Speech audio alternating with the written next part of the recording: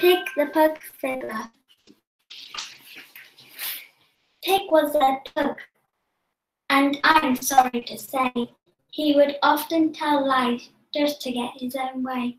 And when he would fib, he would also be clever. When Pig got in trouble, he would always blame Trevor. You see, he would mess up the living room mat, and then he'd just point and say, Trevor did that.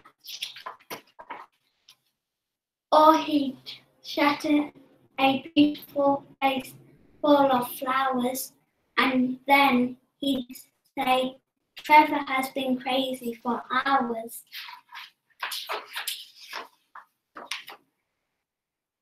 He once ever ripped up a lovely old dress. Then he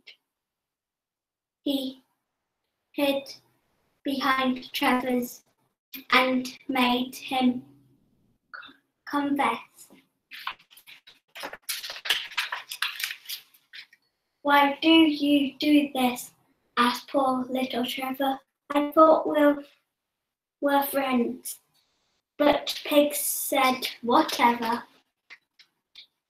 Then came to the day of Pig's sneakiest plan. He said, I will steal all the treats that I can.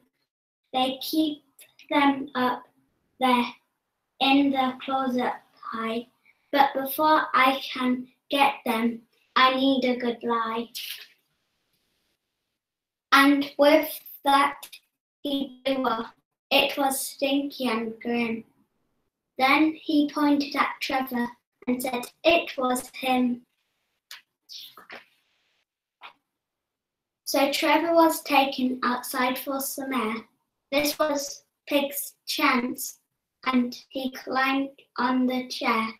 Those treats will be mine, and I'll gobble them all. But behind all those treats was an old bowling ball.